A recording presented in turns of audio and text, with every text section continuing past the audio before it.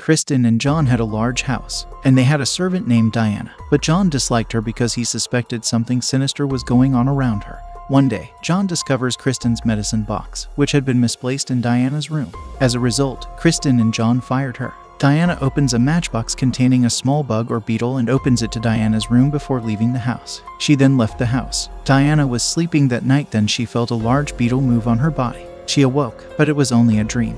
But when she looks at her husband and sees the beetle on his face, she wakes up, realizing it was all a dream. But actually there was a large beetle on her body. Kristen has been sick and tired since the next morning, and she discovers that an insect has gotten stuck on the back of her neck. Her life took a turn for the worse after that.